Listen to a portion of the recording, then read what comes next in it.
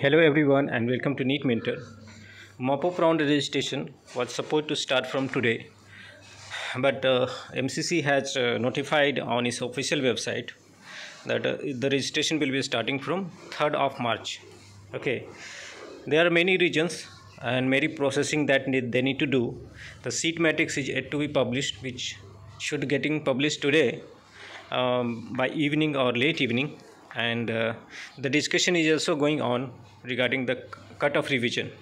So the cut-off revision is also expected to come towards evening or the late evening today. Okay, it didn't come yesterday, and there are many things that they need to see before cut-off revision.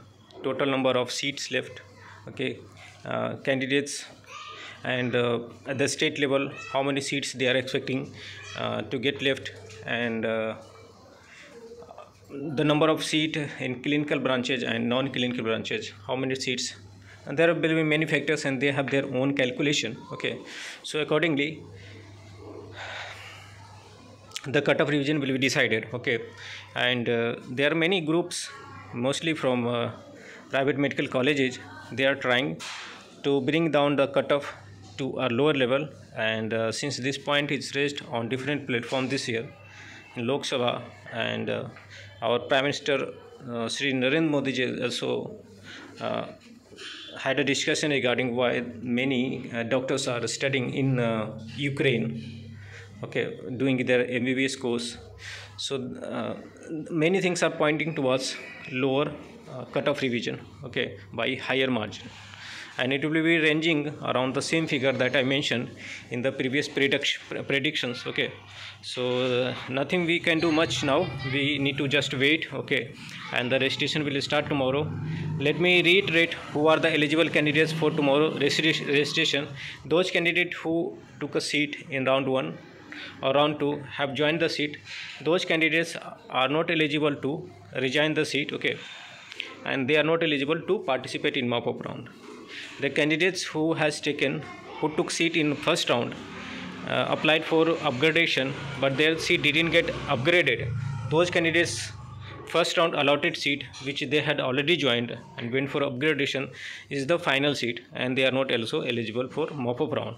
Candidate who didn't get seat in first or second round, they are eligible for mop-up round without any new registration or fresh registration. Those candidates who got seat in round 2 but they didn't join it, okay, left the seat with security deposit forfeit, those candidates need to do the fresh registration with security deposit need to be paid once again.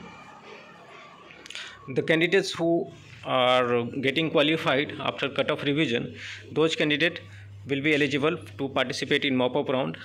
They need to do the fresh registration. Candidates who didn't participate, even though they were qualified, they can also participate freshly in mop-up round. The seat matrix will be published today, okay, and they will also publish the criteria, not the criteria, the rules. Basically, you need to email